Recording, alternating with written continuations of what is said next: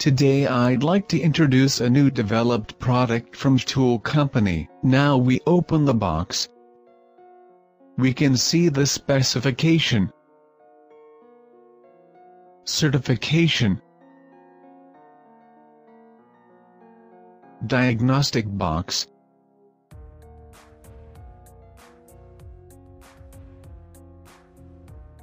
and the extension cable. Now we show you with an iPhone. Open the Apple Store and search Anyscan.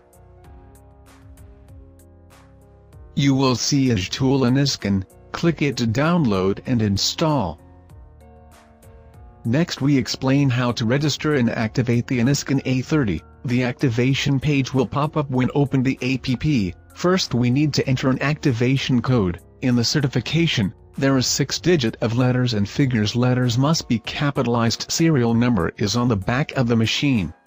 Then set up your username and email account. It must be a real email address that you can use it to.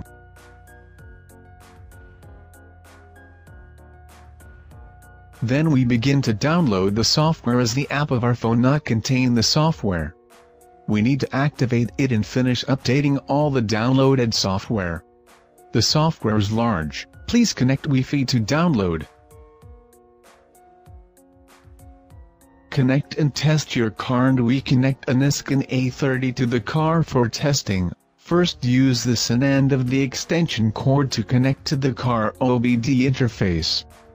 Generally it is under left of the driver's seat. Another end connect with Anyscan A30. It shows voltage connect successfully. Get on the car and switch ignition on. Match the Bluetooth from the software of your phone. Choose your car model. What we testing is an Audi A6L 2011. We can see here are 3 options: quick testing, scan system and selection system. Quick testing and scan system are they can automatically scan the whole system for the cars which are supported. We choose quick testing, which supports a broad range of systems. Because scan time is too long, we can only show you part of this. Here we see all the systems of the car. Choose one of them to coding engine control module. Click to read the information and successfully to get it. Read fault code. We'll see this no fault in it anymore.